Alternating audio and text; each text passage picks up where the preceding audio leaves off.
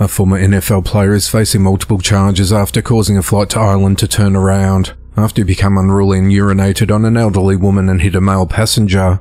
At around 2 a.m. on Sunday the 18th of August, Massachusetts State Police responded to Boston Logan International Airport due to an unruly passenger who urinated on another passenger on board. The flight, which was headed to Dublin Ireland, turned around due to the incident and safety concerns. Court documents state that 40-year-old Gosder Cherilus appeared intoxicated prior to the flight. He was in a bad mood due to his seating arrangements, so he became disruptive, irritable, delirious and aggressive.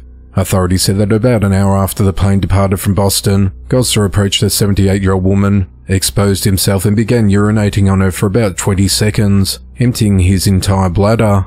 The female victim said it was a very weird experience, and not one that I would like to repeat. Flight crew attempted to stop him, and he continued to be unruly and aggressive, and while going back to his seat, he struck a 67-year-old male passenger with his right hand. Authorities said that the entire flight was in complete shock, and passengers feared for their safety. Once the flight landed back in Boston, Gosder became irate and uncooperative with law enforcement, and refused to get off the plane.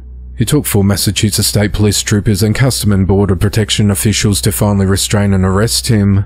Gosder is 6'6" tall and weighs approximately 280 pounds. Officials reportedly needed to use 2 sets of handcuffs on him. Gosder is charged with disorderly conduct, interfering with aircraft operation, and resisting arrest. Gosder appeared in the East Boston District Court on the morning of Monday the 19th of August, where he pleaded not guilty to the charges and was released after posting $2,500 bail.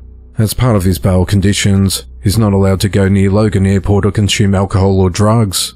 On Tuesday the 20th of August, Gosder posted a statement on X acknowledging his actions, saying the flight was unexpectedly delayed for approximately 4 hours and did not take off until after 12:30 a.m.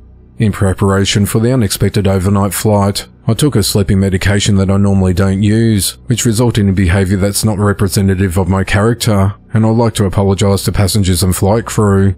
A Delta Airlines spokesperson said that Delta has zero tolerance for unlawful behaviour and will cooperate with law enforcement to that end. We apologise to our customers for the delay in their travel.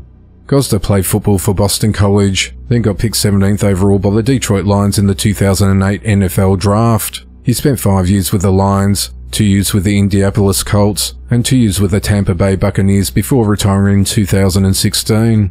Gosder is set to return to court on the 11th of October. The investigation into the matter continues.